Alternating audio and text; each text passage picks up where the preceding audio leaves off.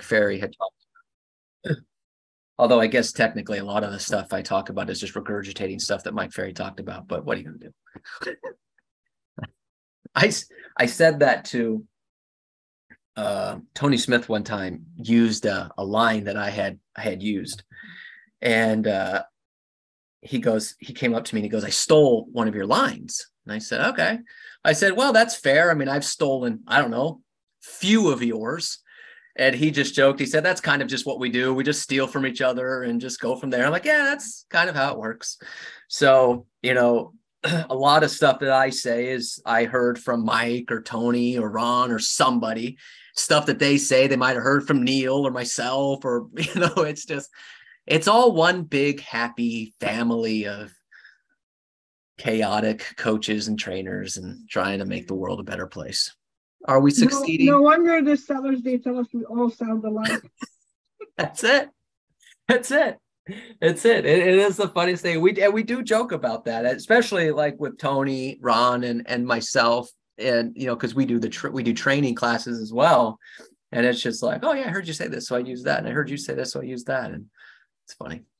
All right, so what I want to talk about today, first of all, I want to thank everyone for being here, because I got to remind you, we're now post-Thanksgiving, and it's going to continue to get harder and harder and harder to find agents actually working, and Neil made a really good point this morning, is that most agents have already slowed their business down. Some of them really good producers. Melinda talked about this last week. She's in a mastermind with like the top 15 agents in the city of Long Beach. And she was on a call with them a week or two ago, and half of them were saying that they've pretty much already mailed it in for the year. These are big producers. So you're going to have pretty much the entire month of December where your competition is going to be really bleak. But then what happens is that, then the first week of January, everyone goes, "Well, you know what?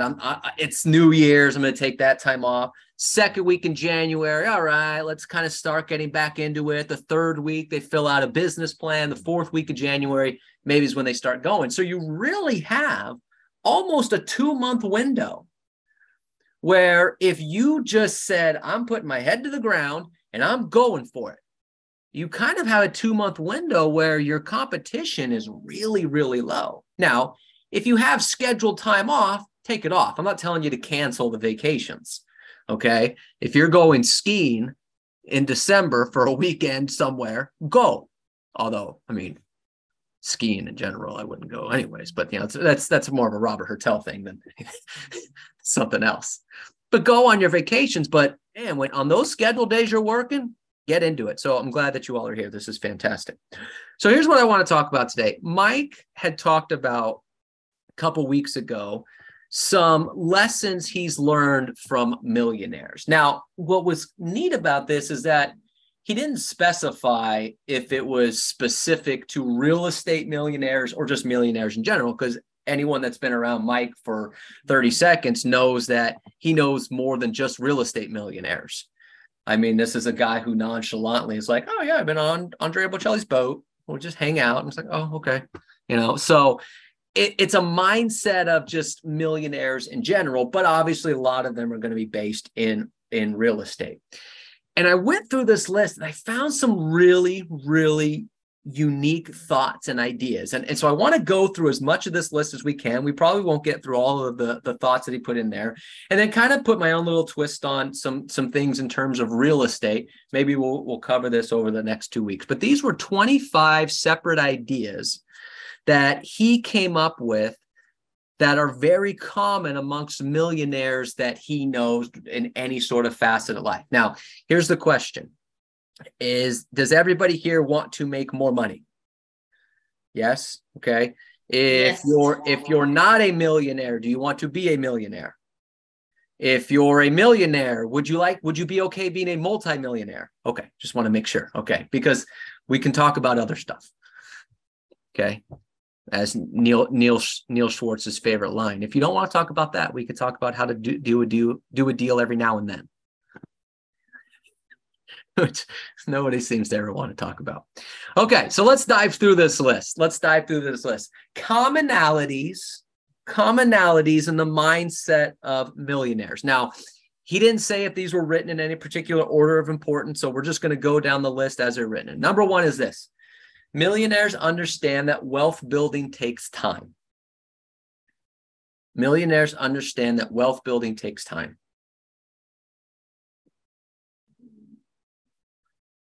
A typically bare minimum 5 to 10 years.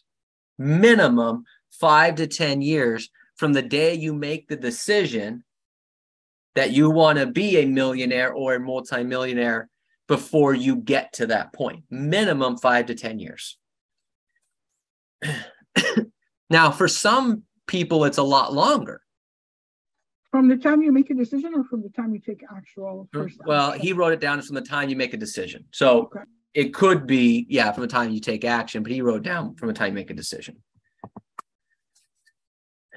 But it takes time.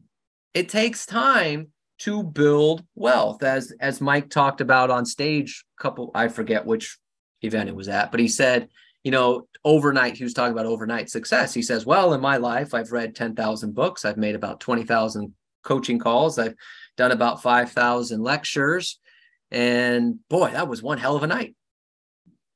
Making the joke that it takes time. And he tells the story about his very first superstar retreat that he did. He lost money on that event, but he wanted to do it. He had a big vision, but it's like, this is going to take time. We hear from superstar real estate agents all the time. I mean, Bernie Gallerini talked about when he first started his numbers, it was taking him almost 800 contacts to get a listing.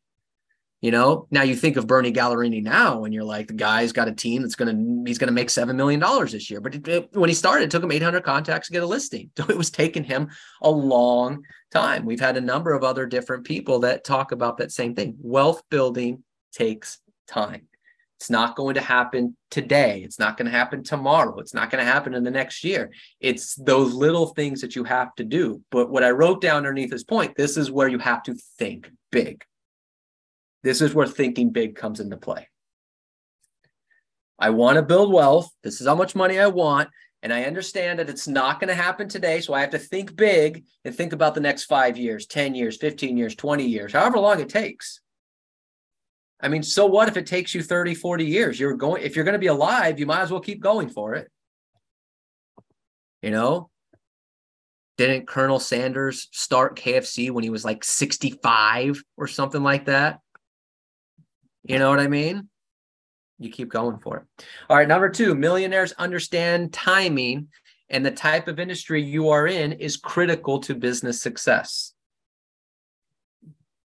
Millionaires understand timing, and the type of industry you are in is critical to business success. We must do the right thing at the right time. It's about timing. So what I wrote down here underneath number 2 is the ability and the willingness to adapt. Exactly what Matab and I were talking about the pre-listing package. Willingness to adapt. Point again, please. Yep, no problem. The point says millionaires understand timing, and the type of industry you are in is critical to business success. We must do the right thing at the right time. So what I wrote down underneath that is the ability and willingness to adapt. Because everybody has the ability to adapt, not everybody's willing to adapt. And this is what we were talking about with the pre-listing package. Well, I've got this 18-point plan of action, and I don't want to adapt. Well, the timing in the industry we're in right now is kind of forcing you to adapt because so many people are adding so many services. I don't want to learn technology. Well, you know what? I understand technology can be a downer, but in 2022, you got to be able to utilize some of this technology. Okay. It's all about timing. We just talked about timing right now. Most agents are out of the business for the next 2 months. This should be the time when you should do ultimate prospecting days every week. You should be contacting your database more than you've ever done it. You should be building your database more. Timing in our business is working when other people aren't. That's why a lot of people, Mark and Al, who are the highest producers in the company, have been for 22 years. Their highest closing months every year, their highest closing months is November and December. Every year. Melinda Elmer, who's the number 2 agent in the company, January and December are her 2 highest closing months every year. Because they know the timing in our business, the timing is when no one else is doing the day-to-day stuff. That's when you go big. Okay. See, most people take their December or their vacations during Christmas. I would argue take your vacations during summer. You know, there's 1 million real estate agents in your town. Okay, so it's all about timing and the type of industry you're in. Do the right thing at the right time. Number 3, they have a higher risk tolerance. They have a higher risk tolerance. They have a higher risk tolerance. Millionaires understand the challenges, go after them with urgency, and bet on themselves. Millionaires understand the challenges, go after them with urgency, and bet on themselves. So let me ask you this. Is it easy? Let's be honest here. Don't say an answer that you think I want to hear. Is it easy to make $1 million? No. No, it's really effing hard to make $1 million. See, working on my language. It's really effing hard to make $1 million. That's why not many people make $1 million. It's really hard. In general, in real estate, it's even harder to make $1 million. There's a lot of challenges that come after you. Okay. I mean, there's always challenges in real estate. There's interest rate challenges. There's inventory challenges. There's pandemic challenges. There's global economic challenges sometimes. And then there's challenges because people don't think we have a real job, so they distract us. There's challenges because other real estate agents are lazy, so they distract us. We're constantly dealing with challenges. That's part of the gig. But you understand the challenges, you understand what you have to do, and then you go after your goals with urgency. Urgency. So, what do you think is one thing in terms of real estate, in terms of very important to closing more deals, that you should have a higher urgency on?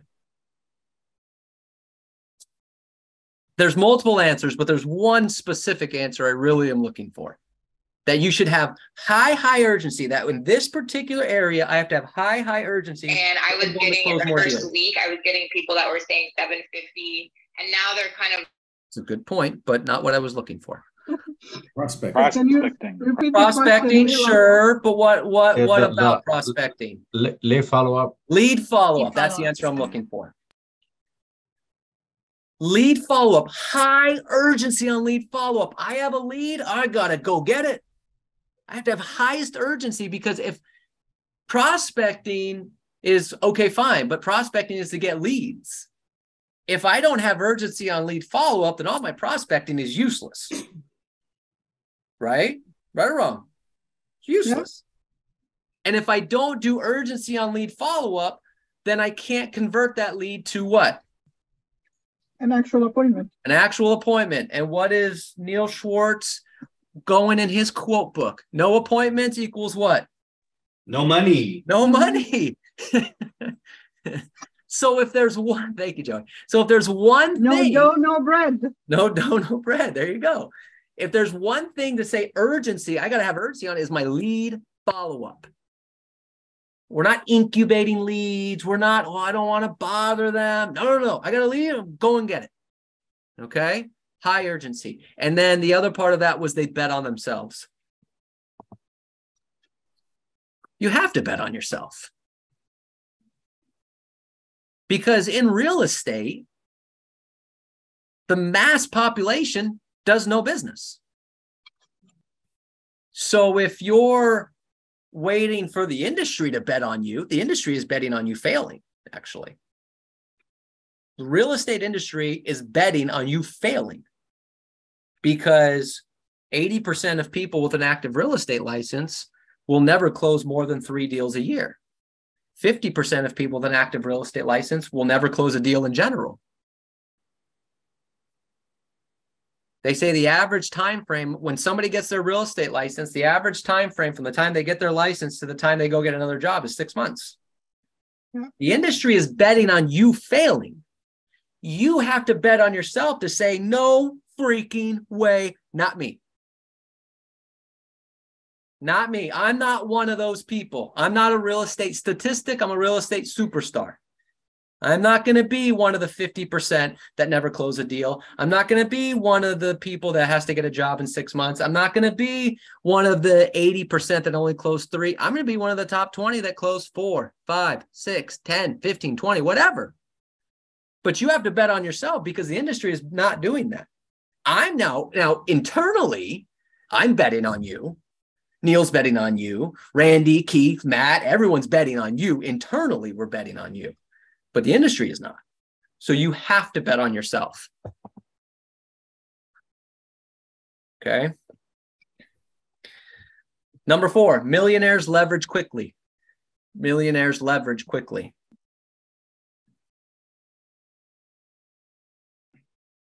The wealthiest people leverage out of their job where they can get a paycheck. Millionaires leverage quickly. The wealthiest people leverage out of their job where they can get a paycheck, where they can work on their own business. So give me an example of leverage when that you have something and you can leverage. I have something that I can leverage for more business. Give me an example. Listings. A listing. Write this down. Every listing should generate one more deal, whether it's another listing or a buyer. If you get a listing and all you do is sell that listing and walk away from it with nothing else, then you simply did not leverage that listing the way it should be. Unless you don't want to work that area. Sometimes we take listings with past clients, referrals and stuff like that. And you're like, I really don't want to work that area so I'm not going to actually do anything. All right, I get it. But every listing should generate another deal. I mean, you have just listed calls. You could do open houses. You have sign calls. You have online marketing. You have all kinds of different things you could do. You should be promoting the hell out of your listings to your database. Every listing should generate another deal, whether it's a buyer or a seller. Okay. So that's a perfect example. They leverage quickly, the wealthiest people. Leverage out of their job where they can get a paycheck. I don't really like the way that's worded, but let's just read it as it is. The wealthiest leverage out of their job where they can get a paycheck, meaning that they focus on leveraging things that get them a paycheck. So let me give you an example of the opposite. I'm leveraging, I've got 6 likes on this Instagram post, and normally I only get 2. I'm going to leverage this post to see if I can get to 10. You know, it's like, okay, well, you're leveraging this post to try to get a few more likes, but it's not really making a difference. Okay. It's not leveraging you to become an influencer or master or anything like that. You know, I'm leveraging this to do that. It's like, it's what Joey said. I have a listing. I should leverage this for a deal or a closing, buyer or listing closed, you know, things along those lines. I have a bunch of stuff in escrow. Imagine calling people in your database. Now, this is the truth. And I talk about this on coaching calls all the time. And this is not singling anybody out. I'm saying this to a group because it's all of us, present company included. Are there people in your database, past clients, not centers of influence, but are not past clients, but centers of influence? Are there people that you know that don't know you're in real estate? Yes or no? Yeah. 100%. 100%. Are there people that know you're in real estate, but don't know if you're any good? Mm-hmm. Yes. Yeah. So if even the people that know you're in real estate, they're not sure if you're any good. So it's like, well, I don't want to put my name on a referral to them and then they do a crappy job. And it's not a personal thing. They might, like, personally, they might think you're wonderful, but they're like, I don't know if I want to refer you business. Hey, my sisters did it to me. I don't want to lose my friendship. Well, that might be personal. But imagine you have they didn't want to lose their friendship just in case I'm not good. I'm telling you, it's a real thing. So you have to constantly remind your database that you're good at your job. So when you have an escrow, you need to call them and let them know that you have an escrow. Well, you have a list, you have a sold. And if you have multiple escrows, 2, 3, 4 escrows, oh my gosh, that's an amazing call to make. Hey, John, how's it going? Blah, blah, blah. You know, hey, I'm just reaching out to you. I got 4 deals in escrow right now. I'm helping a lot of people buy or sell real estate. A lot of opportunities out there. Who do you know that I can help? All of a sudden, they're like, holy crap, Robert's got 4 deals in escrow. This is the guy. Now I'm no longer concerned about referring Robert business because now I have that confidence. Does that make sense? Gotta leverage stuff that's going to help you get another paycheck. Number 5, they live by long-term thinking, but take immediate action. They live by long-term thinking, but take immediate action. They live by long-term thinking, but take immediate action. So this is kind of what we talked about earlier, right? You have to think big. You have to think long-term, okay? 5 years down the road, 10 years down the road, 15, 20 years down the road, right? You have to have long-term thinking, but you need to take action today. Because what you do today affects 10 years from now, affects 5 years from now, affects 1 year from now. Okay? But it's constantly long-term thinking. What's the end goal? If you're just trying to think, if all you're thinking about is the goal today, and you're never thinking about the end goal, you never really know where you end up. You don't really have anything to track, and then you don't have anything exciting, and eventually you lead to something called burnout. If you're not thinking long-term, if you're not thinking about the 5-year goal, the 10-year goal, and all you're thinking about the daily goal, I mean, how many days can you, if all you're thinking about is today, I'm going to work today because I got to get a lead, I got to get an appointment, and you have no thinking of the 5 or 10-year goal, and you're getting rejected 30, 40, 50 times a day. If you have no vision of the long-term goal, how many days can you do that before you're just done? You know what I mean? You'll just burn yourself out. So you have to always think about the long term. I made 40 contacts today. I got no leads, no appointments. I got cursed out 3 times. Okay, I got hung up on 6 times. God, what a terrible day. Anyone ever have that day? Robert, were you listening to my calls this morning? So if you're only thinking about the short-term day, you're going to go home depressed.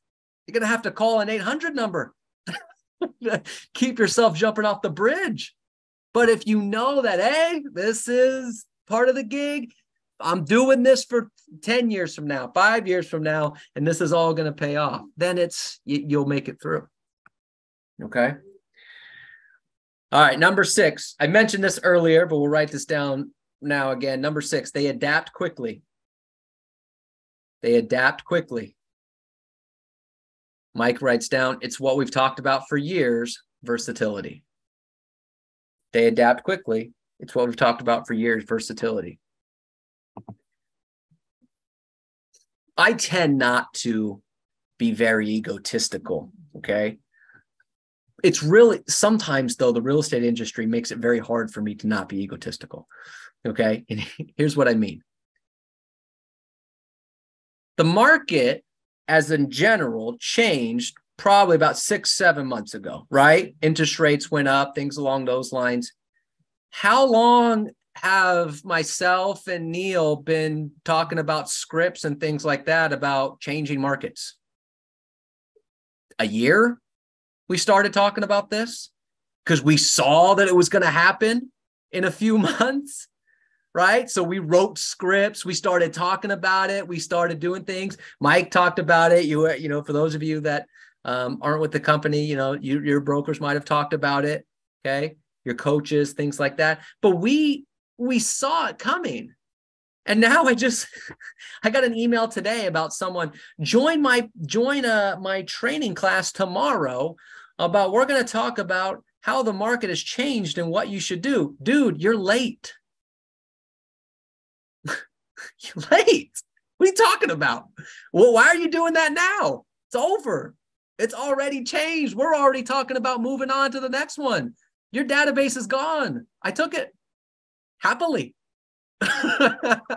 It's over. Okay? But this is part of the gig. Millionaires have to adapt quickly. You can't be reactive. You have to be proactive. You have to look at the trends. You have to see what's happening in the marketplace, and you have to be ready to do those types of things. I mean, I see listings sitting on the market for like 100 days.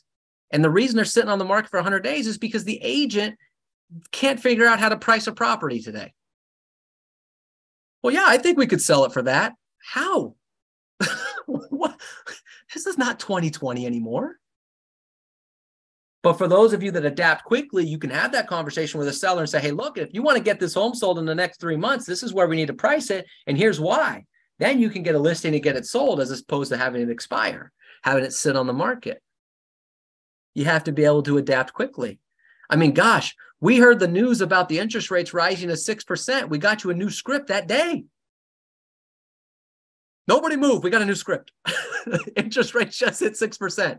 The iBuyer, right? The iBuyer, Zillow shut down its iBuyer program about a year ago now. We put together a script, emailed it out to the company that morning. Anyone who comes across this, there you go. You have to be able to adapt quickly. Okay? Got to be on your feet, on your toes, know what's going on. All right? That's just part of the gig. Part of the gig. All right, we're going to get through a few more here. I wrote down here, number 7. They are not afraid of doing whatever it takes to make their business work. They are not afraid of doing whatever it takes to make their business work. They are not afraid of doing whatever it takes to make their business work. When they commit to doing something, they are serious and mean it. When they commit to doing something, they are serious and mean it. So give me an example of something when it says they're not afraid of doing whatever it takes to make their business work. Give me an example of something that you don't really like to do, but you do it because you know you need to do it to make your business work. And don't just say prospecting. Give me an example, because I know that was everyone's answer. Door knocking. Door knocking. I knew that was going to be an answer. Thank you, Denora. Door knocking. I'll be honest. I don't like it either. I don't actively sell anymore, but I didn't like door knocking. People, you want to go door? Not really. And which is funny because I'm kind of a face-to-face person. I didn't do it. I wasn't comfortable doing it. But if it works for you, you have to do it. Give me another example. Give me another example of something that you don't really like doing, but you do it anyways because you know it's going to help your business. Phone prospecting. Phone prospecting. And Maricela, because I know Maricela likes being on the door. She's the exact opposite. She would rather be on the doors, but sometimes in Southern California, it gets to like 145 degrees. So, you got to get on the phone sometimes, right? Or it might rain, 3 days a year. And, you got to get on the phone sometimes. Price reduction. Price reduction. Yeah, there you go. Nobody wants to have that conversation. No. But hey, I can either rip the Band-Aid off and get a price reduction conversation so this sells, or I can keep just sitting here, not selling. And the longer it goes, does the seller get happier? No.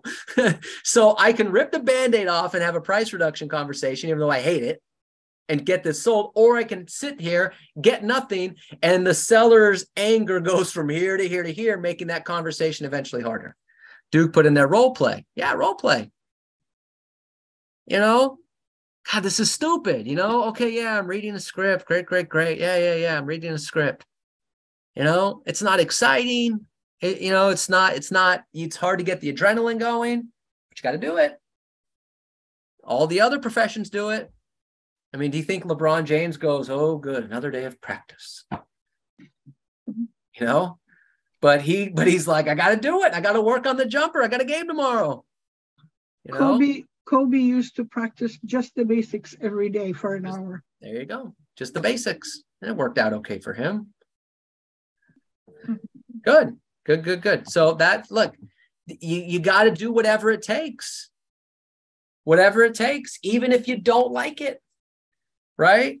Whether it be door knocking, phone prospecting, price reductions, role playing, calling certain sources, I mean, I run into this all the time. Gosh, Robert, I just do not want to call my database. I don't want to call my database.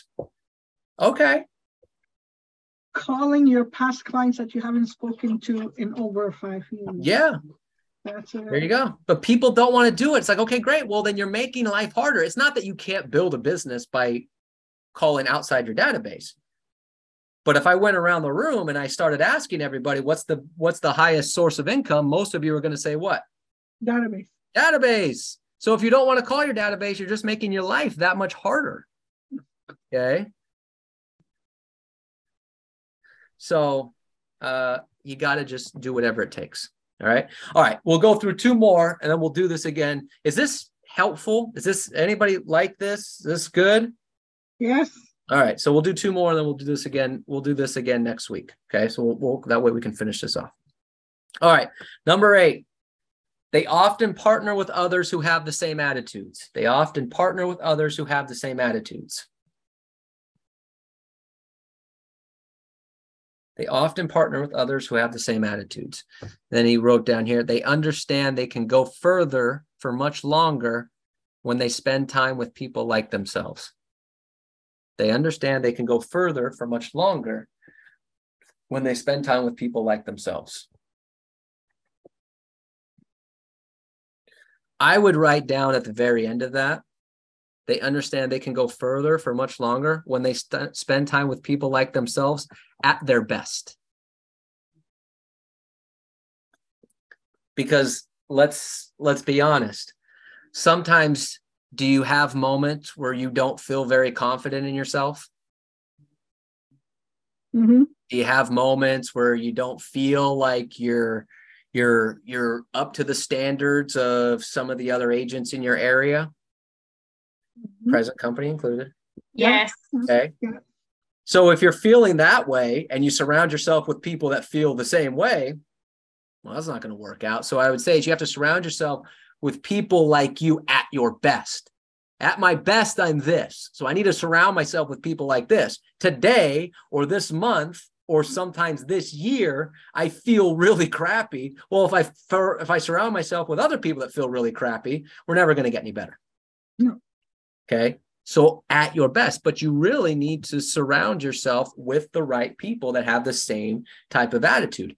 This is the most difficult part of real estate, without a doubt, is spending time with people that have the same attitude as you.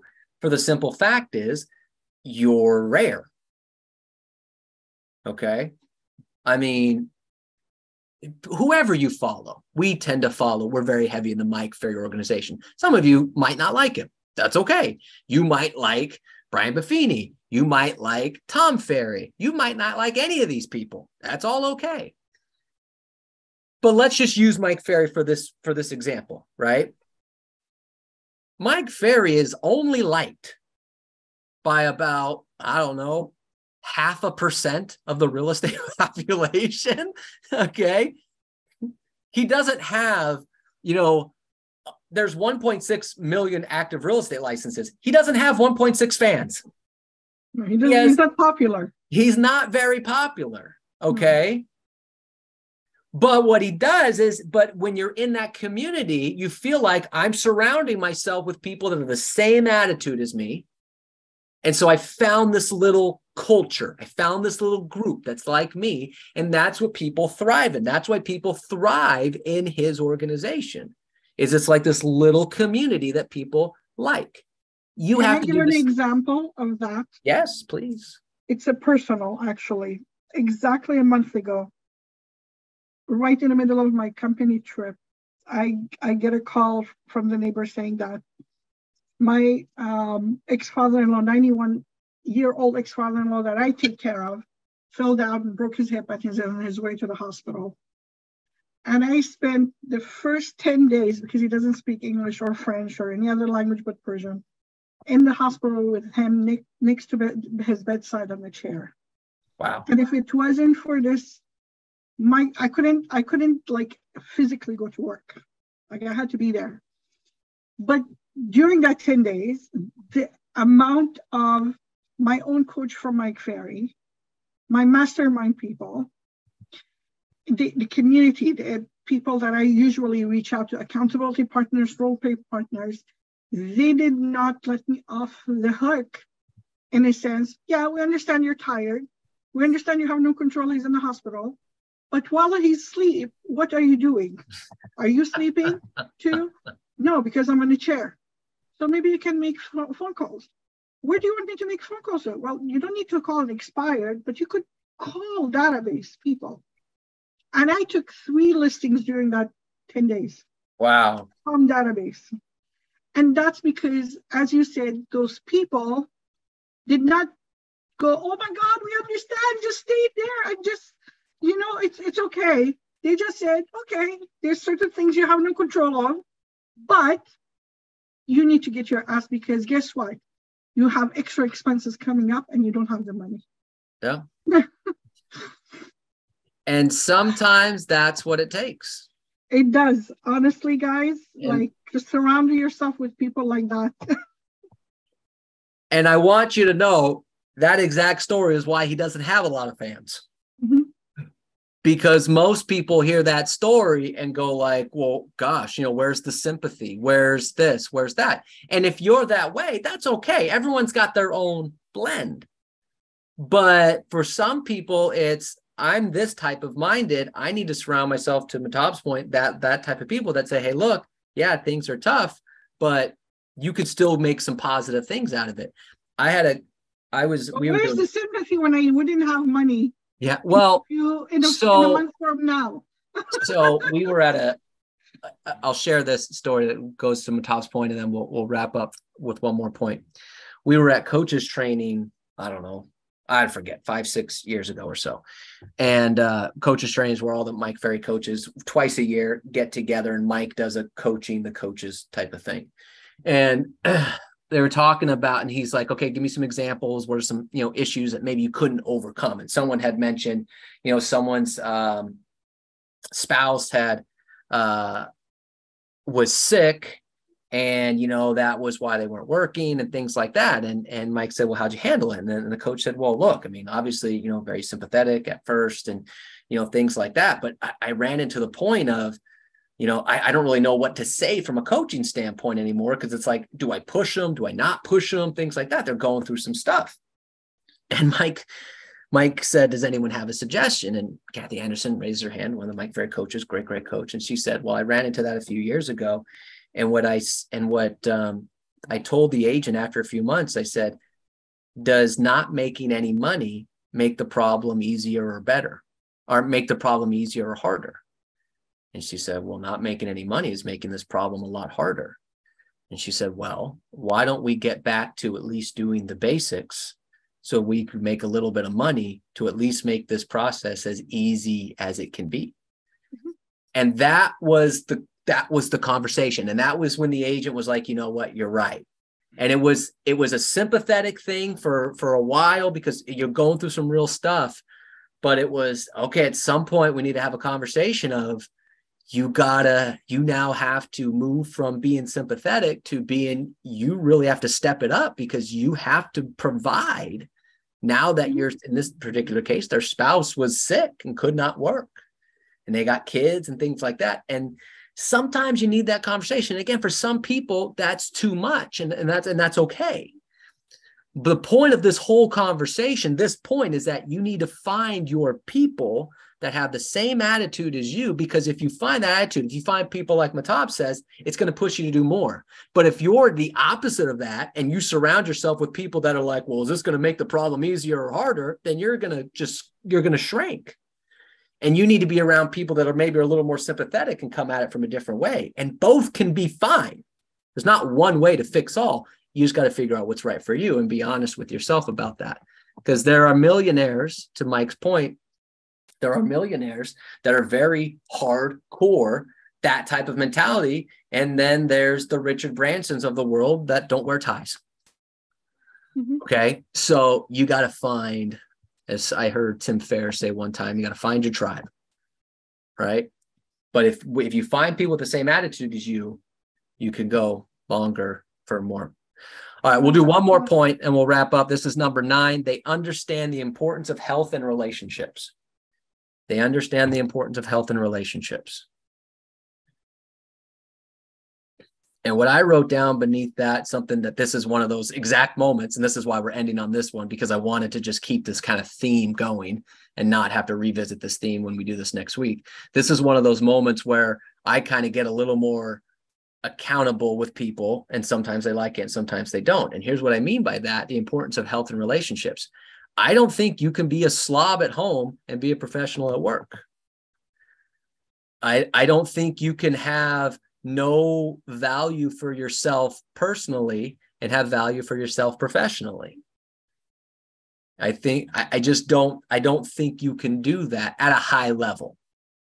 So if you don't take care of it, now look at, I'm not telling everyone to go be, Mrs. and Mr. Americas. Okay. I will never, ever in the history of my life have 6-pack abs, because I will never, ever in the history of my life give up lasagna or M&Ms. Ever. Sorry. Ever will I give up either of those two things. Ever. Okay? The doctor says, dude, lasagna has a secret ingredient in it and it's going to kill you. I'm like, it's been a good run. Right? Like, okay, so I'm going to always stay in shape, but I'm never going to be 6-pack shredded type guy. My point is that you have to at least maintain some sort of health. You have to take care of yourself physically. You have to take care of yourself mentally, okay, outside of work, because you can't be no good outside of work and be good inside of work. It just doesn't work, okay, at a high level. So you have to really take a look at yourself, at your health and your personal relationships, and figure out, I got to get these under control if I'm going to get that under control. And I'll leave you with this. Does your personal life affect your professional life? Yes or no? Yes. Yes. Yes, it's and vice versa. Yeah. And the story I always tell is this. I got my first real sales job when I was 20 years old, okay, doing home loans. And the very first day, my boss says, all right, Robert, when you come in here, out there doesn't matter. Okay, that's out there. This is here. I said, wow, what a concept. So if I don't make any money in here, my wife can't get mad at me out there. This is wonderful, honey. I know we don't have any money, but that's an in there problem. You think my wife was going for that? If your wife was going for that, no way. No way. They interlock. Yeah. So you have to take care of yourself health-wise, relationship-wise, outside of work. All right, good stuff. All right, I'm 7 minutes over. We call that the expressive tax. All right, so apologize for that, but hopefully we got something out of this. We got through 9 points. I'll tell you what, I'm just going to put this on the calendar for Monday next week. We'll go through this list as well. I think there's some good stuff in here. Hopefully you're getting something out of it. This was great. Thank you. All right, thanks for participating. I greatly appreciate it. All right, everybody, we still have some